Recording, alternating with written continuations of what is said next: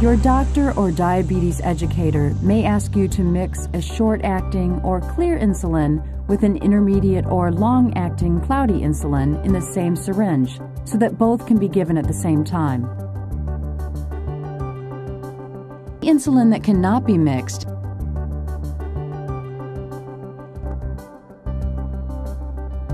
In this example, the doctor has asked you to mix 10 units of regular clear insulin with 15 units of NPH cloudy insulin to a total combined dose of 25 units.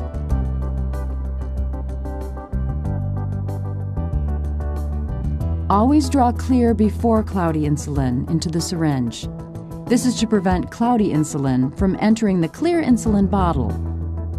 Always do this procedure in the correct order, as shown in the following sequence. Roll the bottle of the cloudy insulin between your hands to mix it. Clean both bottle tops with an alcohol wipe.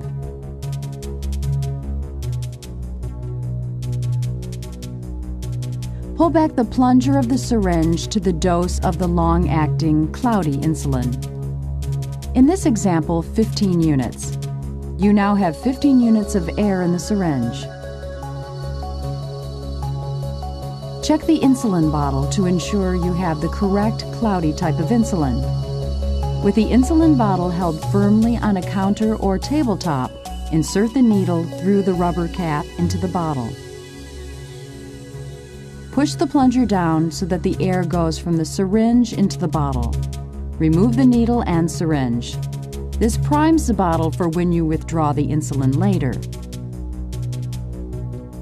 Pull back the plunger of the syringe to the dose of the shorter-acting clear insulin. In this example, 10 units. You now have 10 units of air in the syringe. Check the insulin bottle to ensure you have the correct clear type of insulin. With the insulin bottle held firmly on a counter or tabletop, insert the needle through the rubber cap into the bottle. Push the plunger down so that the air goes from the syringe into the bottle. Turn the bottle upside down so that the air in it goes to the top. With the tip of the needle kept in the liquid, withdraw the dose of clear insulin, in this example 10 units. Remove the needle and syringe. Go back to the longer-acting cloudy insulin bottle, turn it upside down, insert the needle into the liquid and slowly pull back the plunger to measure your total dose. In this example, 25 units. You are now ready to give your injection.